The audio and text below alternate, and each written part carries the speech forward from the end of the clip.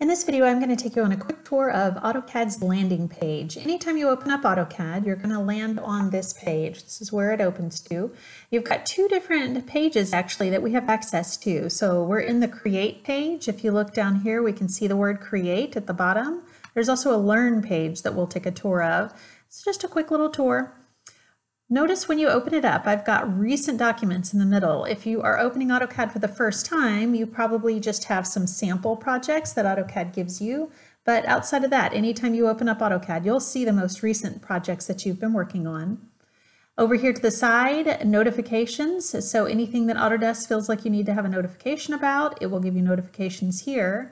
You do have access to sign into your account. This would be your Autodesk 360 account, which is their version of a cloud account. I actually never use that, so I skip over that part over there.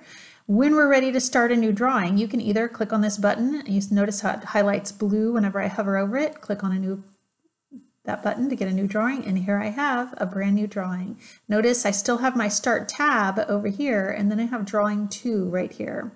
I'm going to close out Drawing 2, and then I can just come right back to this Start menu. If you pull this down, notice that it's highlighted AutoCAD.dwt. We're actually using a drawing template.dwt. Anytime you start with a drawing, you're going to start with a drawing template. AutoCAD.dwt is our basic template that we'll always start with. In this class, you won't be asked to use any of these other templates. We'll just go with the basic default. You can open files this way. If you need to open up a specific file that you're working on and you don't see it in recent documents, you can click here and it'll ask you to open up a file. You can navigate to wherever you need to go, and that's pretty much all we need to do on this page. If I want to get to the other page, I'm going to click here for Learn, or I could click down here for Learn. Click over here, and it's just telling us what's new. So AutoCAD 2021 just came out this year in 2020.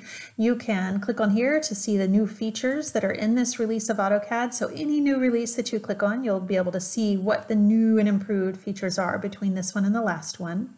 There's also some really great getting started videos that you can go to. Feel free to just kind of peruse those. We actually have our own videos taking you through the projects and what you'll need to learn, but these are nice little helpful videos to have. It does have some learning tips over here, and you can kind of scroll through different learning tips if you need to. We also have, this is a really cool thing that they've got. Somebody even pointed this out to me. I didn't even know about it. It's called the Hitchhiker's Guide to AutoCAD. Cute little play on words there, but if we come over here, it opens up a website and you can see getting started. It's going to walk you through the basics, the precision, layers, properties, modify, symbols, layout, annotate, dimension. Once you've gone through all of these topics, and if you click on each one, it's going to take you to some videos and just information that you need to see about those. Once you've gone through all of those, you'll have your basics down. And we're actually, if you were to compare this to what you're going to end up with at the end of our semester, we'll have covered all of those basics plus some. So that's it. We're ready to get started. So we're going to click over here to create, and we can just click Start New Drawing, and you're ready to get started drawing.